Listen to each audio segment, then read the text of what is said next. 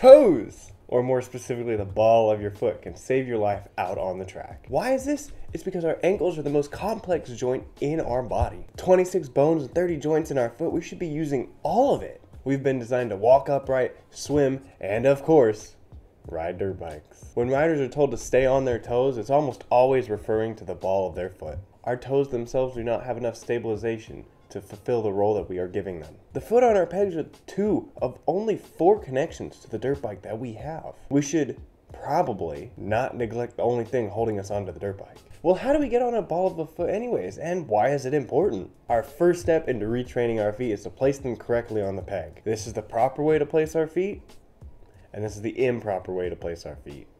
We must also use our calf muscles to suspend our heel equal or above the foot peg. This will allow proper flexion of the ankles over bumps and give you 2 or 3 more inches of suspension. Any worn pegs or boots should be replaced as soon as possible because they pose a safety hazard to you and I. Even though sharper pegs wear the boots out more, I do prefer them over dull pegs. This is because they allow me to get more feel and grip on the bike. Our feet can't work all the way either if we don't have our knees behind the pegs. Always prepare for your plan to go awry and make your foot placement habitual. Feet are 2 of the 4 connections of our dirt bike. This makes it essential to our safety and our confidence while riding. If you've ever watched your friend wad into a bush or tree, hit that subscribe button and click here to learn the basics of how to whip.